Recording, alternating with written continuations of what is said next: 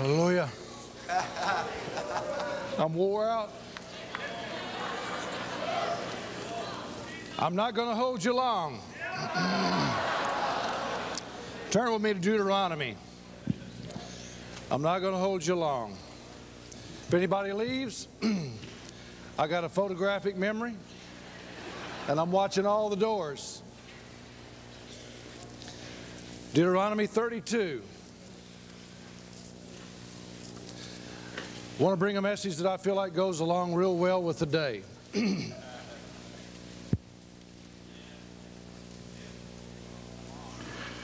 Whew. I feel like something's up.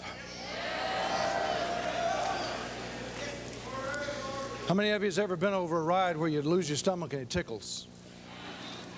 Before revival broke out, this is no joke, before revival broke out, I was going through hell with my mother and different things. But during the day, there would be episodes where I would have that would last an hour at a time. Where it'd be like I was going over a speed bump real fast and lose my stomach. And I thought, well, Lord, what does that mean? I'm still having it. It means something's up. I've got it right now. Deuteronomy 32, verse 11.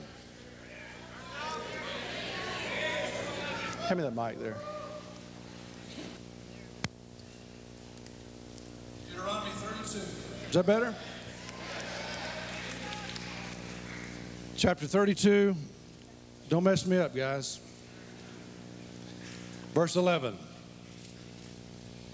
As an eagle stirreth up her nest, and fluttereth over her young, and spreads abroad her wings,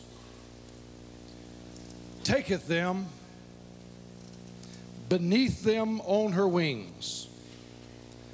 So the Lord alone did lead him, and there was no strange God with him. I want to look at verse 11, and I want to bring out about 4 or 5 points quickly. It says, as an eagle stirreth up her nest, fluttereth over her young, spreadeth abroad her wings, and then takes them and bears them on her wings. So the Lord alone did lead him, and there was no strange God with him. You may be seated. Just for a little while, and I'll go through this as quickly as I can, because I know that the hour is getting late. There's about 5 points that I want to bring out about this scripture alone this morning. I want to speak to you for a little while today about eagles. Or I might also speak about God's dealings with humanity, God's way of dealing with humanity. You see, I know today that there are people in this room that God has his hand on your life. I know there's people in the choir that God has his hand on your life. There's people up in the balcony. You've had an experience with God a long time ago. Some of you right now are having a renewed experience with God. People out on this main floor, there's something going on in your life, and I want to help you this morning understand a little bit about what's going on in your life. The eagle is very strong and very powerful in her wing. She builds her nest on high places. She builds her nest in very high trees or on high rocky ledges.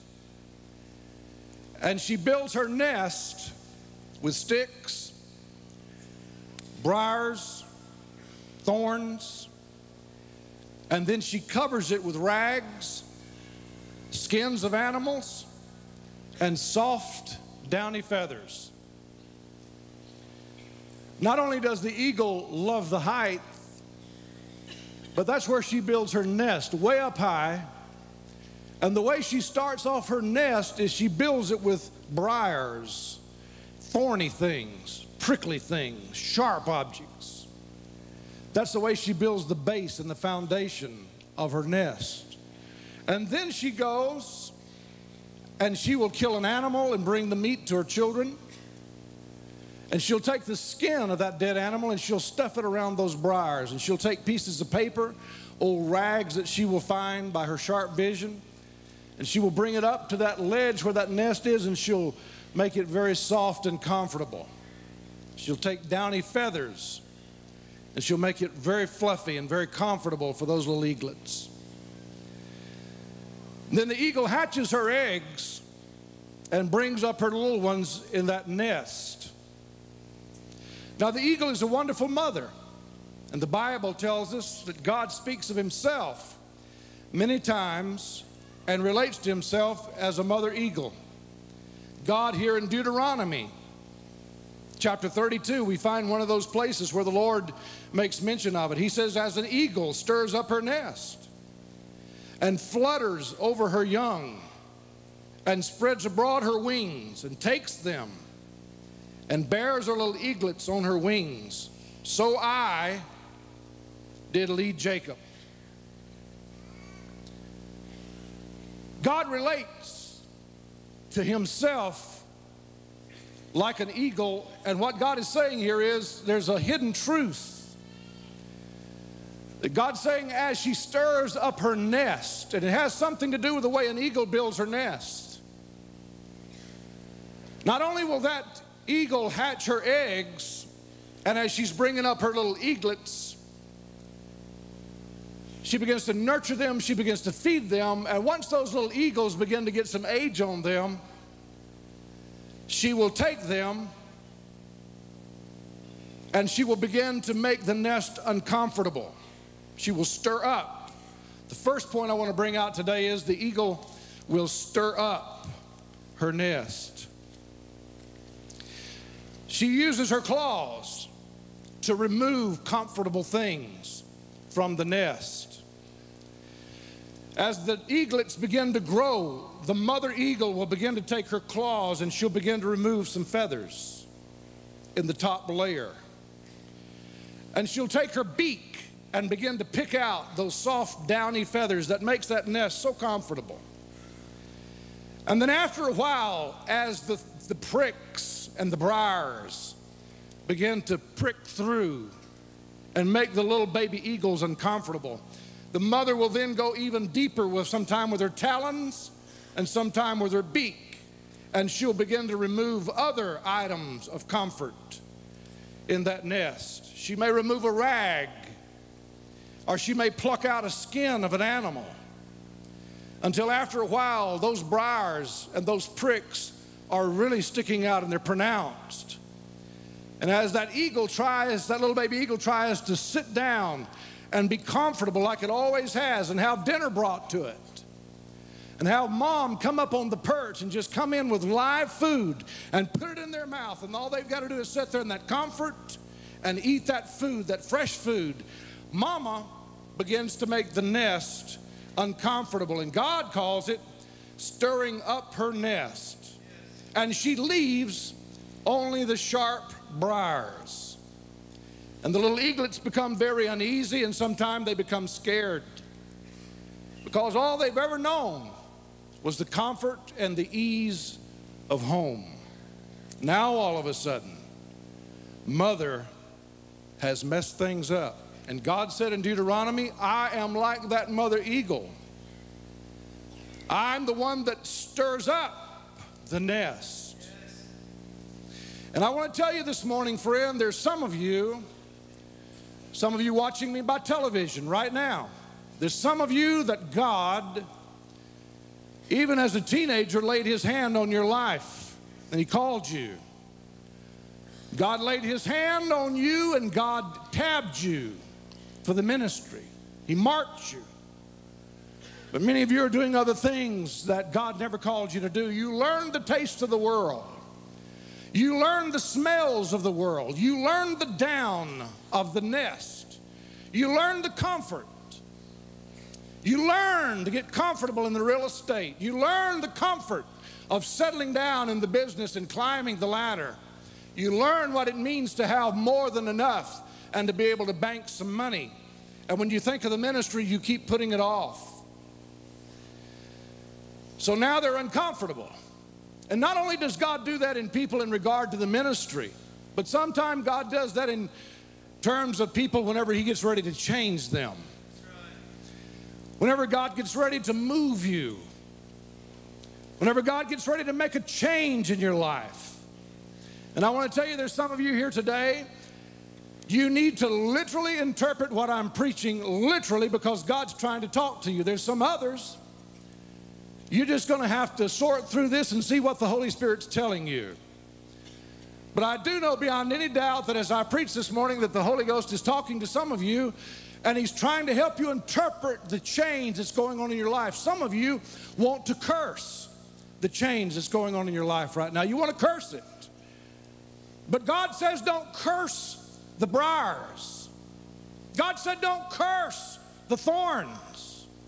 The Lord says simmer down, be still, and begin to interpret what I'm trying to say to you. Don't curse it. Don't put your head in the sand and hide your head and act like everything's okay. You know that there are briars that are pricking up out of the nest now, and God has removed some comforts and God has removed some ease, and you're beginning to feel uneasy. Change. God's stirring up the nest. I like the second point. It says she flutters over her young. What that means is she will rise up sometime above her nest, and she will flutter her wings. She will put them out like that, and she'll flutter them. She won't spread them out, but she'll rise up high on her legs above the little eaglets, and she'll flutter her wings like that. And what she's trying to tell the eaglets is, I know you're uncomfortable. I know that you're sitting on some thorns, and I know you're being pricked, and I know you're uneasy. And so the language of the mother eagle is to rise up like this above her little eaglets and flutter her wings, and that's eagle language to those little baby eagles. It's okay. Don't be insecure. I just want you to be uncomfortable. I want you to be comforted. I want you to be secure in knowing that Mama is here. I will never leave you and I will never forsake you, says the Lord, but I will make you uneasy. And so she will rise up, that mother eagle will, and she'll begin to flutter her wings, and she's saying in eagle language, everything is all right. Mother's here. Don't get alarmed. Don't get scared. I'm here. And she'll flutter her wings to give them that accompanying secure sound that she will be bringing food, and she will be continuing to be there with them to protect them and to watch over them. But I know you're uneasy and I know you're uncomfortable, but Mama's here. It's all right. The third thing that I like is so wonderful. The third thing is, it said she spreads abroad her wings. Oh my, how I love this part. See, not only will the mother begin to pluck out the cloth and the rags and the downy feathers and make them uncomfortable, and not only will she flutter over them, but as those eaglets become so uncomfortable and so anxious, knowing that something's up, Mother, listen to me, Mother won't do this until it's time for Mother to do this. Mother will not spread forth her wings while the comfort and the down is still in the nest. Mother won't spread her wings then. It won't be appreciated. Mother will wait until she takes her talons and her beak and begins to remove the comfort and begins to make her little family uncomfortable. And after she's fluttered over them and let them know, I haven't left you. I will never leave you. Mama's still here. But I want you to get the picture of what Mama's trying to say to you. Mama wants you to know I'm here and I won't forsake you. I'm going to still feed you and I'm going to still take care of you. But then after a while, when enough time goes by, Mama wants those baby eaglets to become so uncomfortable that they want to begin to leave the nest. And if they won't leave the nest, I used to raise pigeons when I was a boy. I had a pigeon pen in my backyard. I kept it immaculate. I had racing homing pigeons. We could take them on the top of Pine Mountain in Callaway Gardens in Georgia with binoculars. And with a telescope, I could let my pigeons go. And I could watch them fly all the way down toward Columbus. And through a telescope, I could watch them as they began to circle above my pigeon pen. And as they would take wing and come in and land and go in the pigeon roost. I had some of the most beautiful pigeons. They were racing homing pigeons. I loved them. But I learned something about a pigeon. I learned that a pigeon, just like an eagle, a bird, at times they will make their little nest uncomfortable, and if they can't get those little pigeons out of the nest, that mother will take her folded wings. And those folded wings are very muscular and powerful, and she can spread them out like that and slap that child. Like that. I know whenever they had the eggs and they'd be sitting on the eggs, I'd reach my hand under there to see how the eggs were doing. And as I'd reach my hand under there, the mother would take that beak and many times peck the blood out of me. And many times I'd feel the fury of her wing, and she'd pop me with that wing. And she'd just keep popping me with that wing. And eventually I'd remove my hand, but it would sting as that mother would pop me with that wing. Very powerful. Can't you imagine an eagle? And as that mother eagle would make that nest really uncomfortable, if the little eaglets wouldn't begin to get up off those briars and to begin to move, sometime mama would begin to withhold food. It may sound like a painful thing to do, but many times mama would begin to withhold the food, and there would be times that she knew it was time for them to come out of that nest. Don't stay there. It's not normal for you to stay in that nest that long. And as that baby would want to continue to settle down, after a while they would even get used to the pricks and the thorns and the briars. They would begin to build up scar tissue, and their skin would begin to thicken, and they'd begin to make their own little comfort areas, even in spite of the briars. But mama would not let them rest. Mama would begin to withhold the food, where they would have to begin to get up, and they'd have to begin to exert themselves. And many times she'd take that wing and pop them and slap them with that wing to get them out of that nest. But it wasn't until it was time that mama would do something, and this is the part that I love, friend. Mama wouldn't just rise up above that nest and flutter her wings,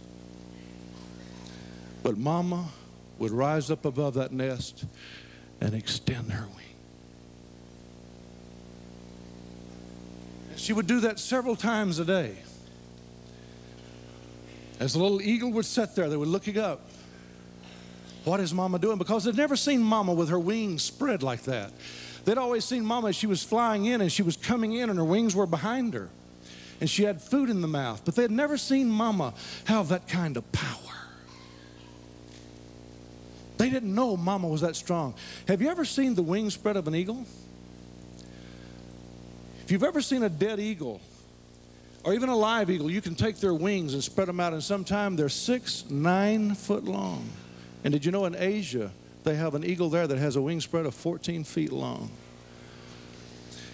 And that mother would not only get above that nest and flutter her wings to let them know that she was there, but after a while, when it really became uncomfortable, and I want everybody to listen to this point, after a while, when things really became uncomfortable enough and it was time, see, there's a time for everything, and it was time, mama would not just flutter her wings, but mama would stand up on her talons, and she would extend forth her wings like that, and those baby eagles would look up, and they'd never seen mother with all that power. And they looked from one edge of the wingspan to the other edge of the wingspan. Because the only way they'd ever seen mama was when she was coming in and the wings were behind her. But now they were seeing a different side of mama in their uneasiness and their discomfort. And what that mother eagle was trying to show those babies is, I want to show you that mama is here, but I also want to show you that mama is powerful. And I'm about to put you in a position. Before I put you in this position where you're going to be insecure, you're going to have some insecure feelings. and the rug is going to be snatched out from under you before I do that to you, and I am going to do that to you. I want to first of all fix an image in your little minds, children, that you've seen mama one way up until now, but now I'm about to change in your life, and before I snatch the rug out from under you, I want to show you my power.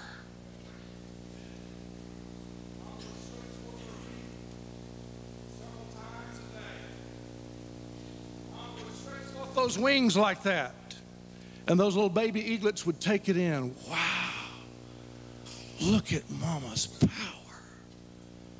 Wow. And then the Bible says, if you notice the next point, look at this. It said that she spreads abroad her wings, but look at the next point.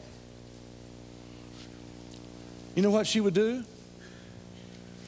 The mother eagle would come up beside the nest, be it on a ledge or be it on a tree. Mama would get out on the edge of a limb right by the nest, and mama would stretch forth one of her long wings like that. And she would lay that wing down by the nest, and in eagle language she would say, "Get off the briar and get on the wing."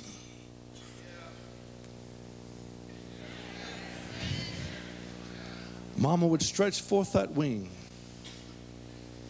and lay it out, and she would say, "Children, have you noticed something unusual lately? Children, have you noticed I removed your comfort zone? Children, have you noticed I have removed everything that made you feel comfortable and settled and fixed and at ease?" Yes, Mommy? Children, did I not flutter over your nest to let you know that Mama's here and Mama has not abandoned you? Yes, Mommy. Children, have I not stretched forth my wings and let you see my power and my glory? Yes, Mama. Well, children, get off the briars and get on my wings. And the little baby eaglets would very insecurely begin to move out of that nest and take their little baby talons and begin to move up on mama's wings, up toward the back solid part of her body. And one by one, they'll begin to leave that nest, and they'll climb up on mama's feathers and on her strong wings, up on her back. Suddenly, mama does something that is so unbelievable. Mama lunges forward, and the babies do like this. And they dig their talons deep in mama's feathers. And mama lunges out of the nest and lunges off the ledge, and mama takes off soaring. And as mama takes off soaring, she has those baby eaglets on her back, and she spreads those wings way out. And flying like a bullet into the wild blue yonder with those little babies on her back, she will go up and she will dive. She will turn, and she'll catch the wind, and she'll let that wind hit those little eaglets, and she'll let them feel that wind coming past them, and she'll let them catch a vision of what it means to soar. She will turn, she'll pivot, she will move, and then after just a short period of time, she'll come back and she'll land in the nest, and she'll extend forth her wing, and they'll climb off. And when they climb off, they climb right back onto the briars. Mama has fixed them a picture. Look what it can be like.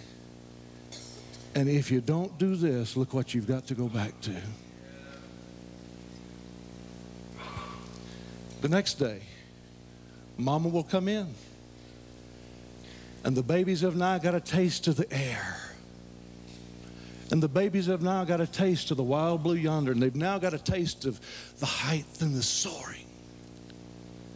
And now they've had to sleep on that nest overnight again. And they feel the pricks and the thorns. And Mama comes in the next day and she extends her wing down. And the baby eaglets, some of them comes out and jumps up on the wing readily. Others want to stay in the nest, and she'll say, pew, pew, pew. And she'll pop them around a time or two, and first news you know, they crawl out, and all of them gets on Mama's back again, and she lunges out again. And she soars into the wild blue yonder, and there's those little eaglets up there on Mama's back. And she's soaring, going higher and higher. And the little eaglets are saying, wow, boy, isn't this the life? And after just a little while, she'll come back down to the nest and extend her wing and put them right back in the nest. And after a while, they begin to learn the lesson. It's comfortable up there. But when we come back here, I don't like it anymore. And the Bible said that not only does she spread forth her wing, and not only does she flutter over the nest to let them know she's there, and not only does she make the nest uncomfortable, but the Bible says she takes them. She extends that wing and she takes them on her wing. And she securely teaches them how to soar. Let me leave that for just a moment. I want to show you a picture. Let me just choose Israel, and I could choose many of people in the Bible. I could choose you. But let me just choose Israel for a moment. Bible says God called Israel to be a chosen people. God wanted to make them an earmark and a hallmark of a peculiar and a blessed people on the earth. But they said, no. God said, farm the land and let the land rest. No. They wouldn't listen to God. God said, I want to be your God, and I don't want you going whoring after other gods. I want to be your God, and I want you to be my people. They said, no. So God said, I tell you what I want to do. Because you won't let me do what I want to do in your life. God put them in Egypt. And the Bible says when God put Israel in Egypt that they flourished. They found a nest comfort zone. They found a nest that had been prepared for them. And God said, just like an eagle stirs up her nest, God fixed a nest for Israel right in the middle of Egypt. And you don't know, as a matter of fact, God sent Joseph to Egypt, you remember. And after God sent Joseph to Egypt, God fed his children. God blessed his children. But now here they are in Egypt permanently, and their nest is so comfortable and they're flourishing. And the Pharaoh is very favorable to them. And everything is hunky-dory. But one day, Pharaoh dies. And when Pharaoh dies, God started the process of stirring up Israel's nest. And God began to reach down with his talons, and he pulled out an animal skin here. He reached down with his beak, and he pulled out a rag there. God took the breath of his nostrils and blew the downy feathers away. And Israel, all of a sudden, had a Pharaoh that was not favorable. And God began to stir up the nest because it wasn't God's will to leave them in Egypt. God said, I've got a land for you, a land prepared with milk and honey, and I've got things for you that you know not of. But this is not my will for you. I just put you here for a while, and I kept you here for a while. This was my will for a while, but now I want to lead you into the promised land. And so God began to stir up Israel's nest, and a Pharaoh arose who was not favorable to them. And I want to tell you, friend, there will come times in your life that God will let radical, abrupt changes take place, and the Holy Spirit is trying to speak to you. I, the Lord your God, am stirring up your nest.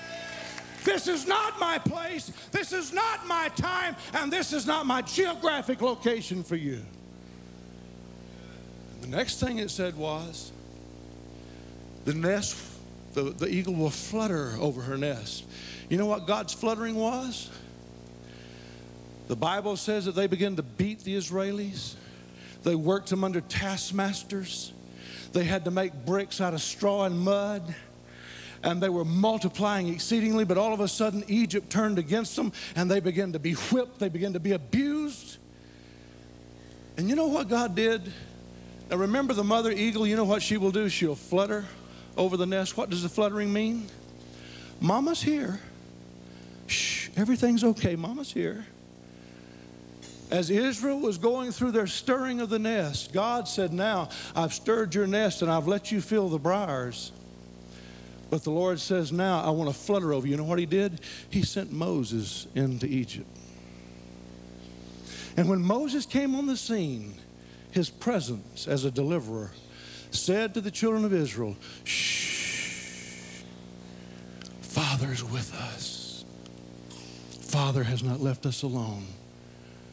Father has come to us to show us that he's with us.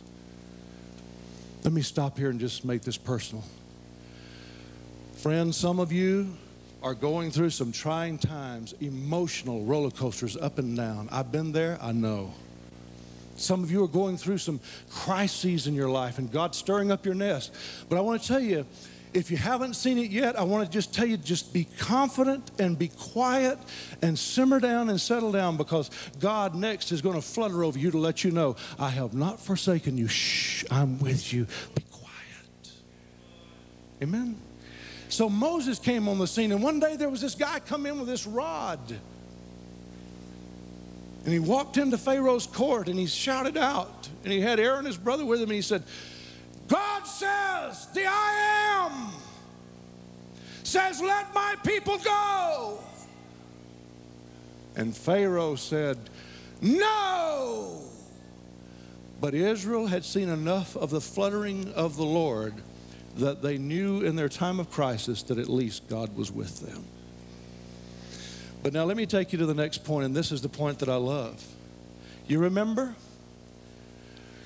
That eagle, not only would she flutter and let them know that Mama was there and all was well, but she would stretch forth her wings and show them her power at the right time.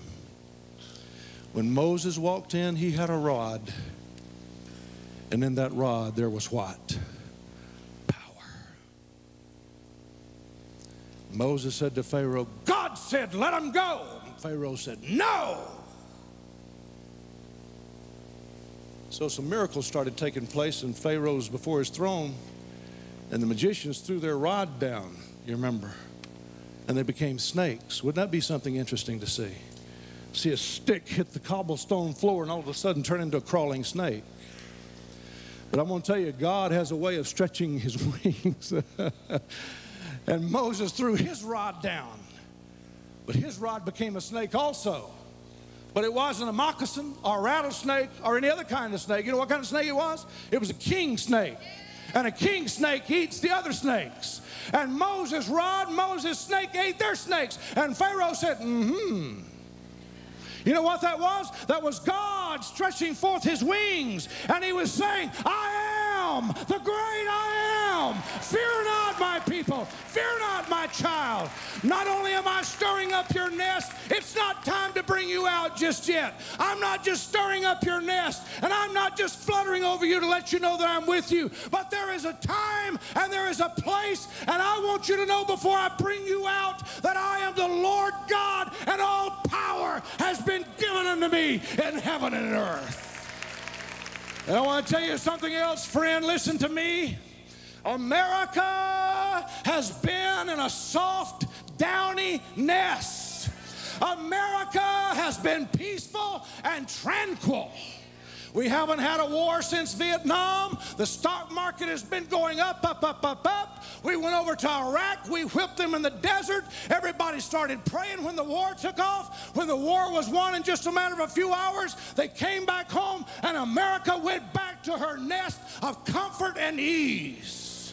But God lately has been reaching down in the nest of America, and God has been withdrawing and removing the skins and the rags and the down. And America has had everything. She's had the women.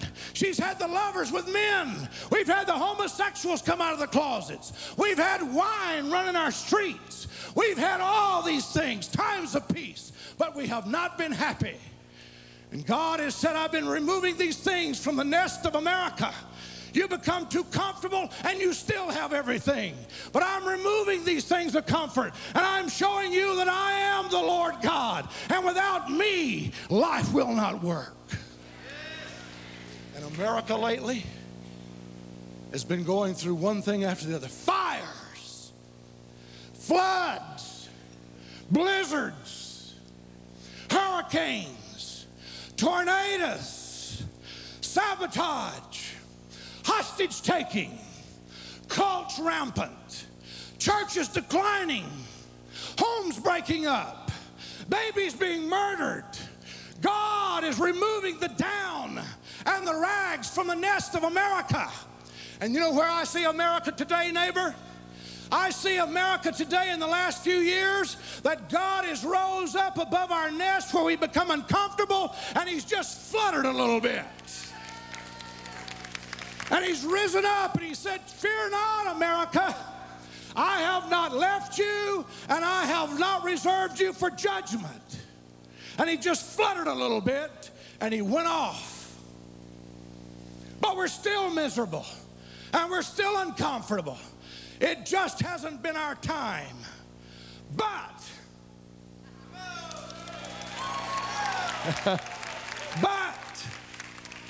now I see the Lord in the last few months beginning not just to remove our comfort zones and not just begin to flutter over us to let us know that he's with us, but I begin to see the Lord stretch forth those mighty wings. And you know, the symbol for America is the eagle. And I begin to see the Lord stretching forth his wings, that huge wingspan from the west coast to the east coast. And then he'll turn around and he'll stretch it out from the Gulf Coast to the Canadian border. And God is stretching forth those wings. And he's saying to America again, I have not left you. I have not left you. I have not reserved you for judgment. But before I take you and snatch the rug out from under you, I want you to know all power has been given unto me. And I want to tell you something, friend. Listen to me. The hope for America is not on the steps of the state capitol in Montgomery, Alabama. The hope for America is not in the Supreme Court of the United States of America. The hope for America is in the risen Lord Jesus Christ. Hallelujah. And he's stretching forth his wings. And he's saying, here I am, look. And all of a sudden, America sees a Steve Hill get on the air. Brash, uncouth, not a speck of religion on him. Like a Jonathan Edwards, like a John R. Charles Wesley, like a George Whitefield, like a man from the ancient past. And he goes up to Montgomery, Alabama, and he says, America, get out of your lazy boy. America, put your beer cans down and listen up. And he begins to talk about repentance. And through that 60 million viewers on television, God once again stretched forth his wings and said, America, I am your only hope.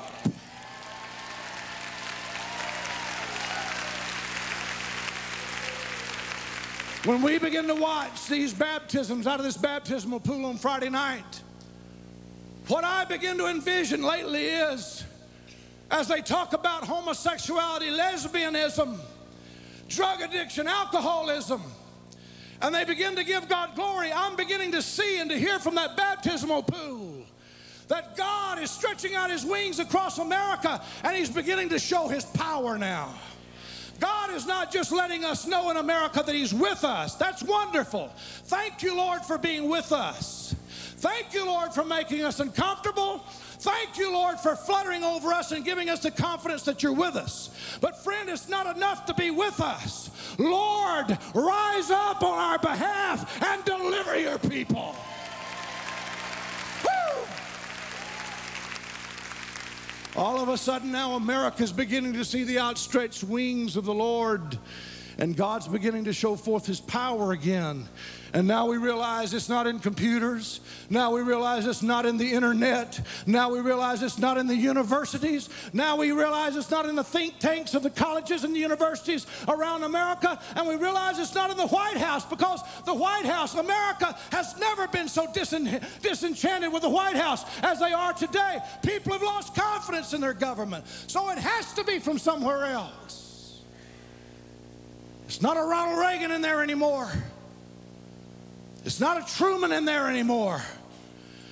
And it's not a Lincoln in there anymore. It's somebody in there that they say, well, at least he can help us prosper, but we don't have a bit of confidence in his integrity. And so America's been on the lookout for someone or something to put their confidence in. But friend, I'm going to tell you that's been the problem. They've been looking for a long time at someone to put their confidence in. But God has removed all those someones except one, and He's Jesus Christ, the Son of the living God.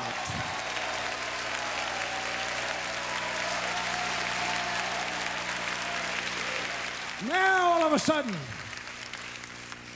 the Lord is beginning to stretch forth His wings. And He's beginning to show us how powerful He is. You know what the next step is?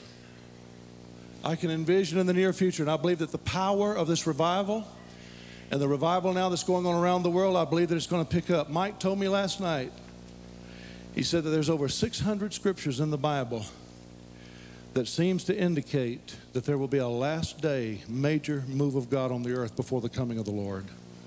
Over 600 scriptures seem to indicate that before the Lord comes back, there will be a major end-time revival before the Lord comes back. I believe with all my heart, just hear me out, this is my vision. I believe that the Lord now has come in a time or two and He's spread forth His wings and He's saying, look and see what I'm able to do. We hear from that baptismal pool that it wasn't a program. It wasn't a 6-step program. It wasn't this agency, and it wasn't that, and it wasn't that church or this ministry. It was the Lord. And I'm beginning now to see that God is stretching forth His wings, and He's beginning to show His power again in America. You see, in the 40s, there was the 10 evangelists that God began to raise up. A. Allen, Jack Coe, Oral Roberts. And in the 40s, and the last major move of God that we had, God began to send out these deliverance ministers across America in tents, and they would preach the word, and people would be healed, and demons would be cast out. And America saw something it had never seen before, the delivering power of God, and it was happening under old tents with sawdust floors. But now, right before His coming, God's doing something different. It's strange, and it's going to be more mighty than anything I believe that America's ever seen. But right now we're still in the wing stage where God's just stretching forth His wings and saying, I haven't snatched the rug out yet, but I just want to show you who I am, and I want to show you that you can trust me. But friend, hear me and hear me good.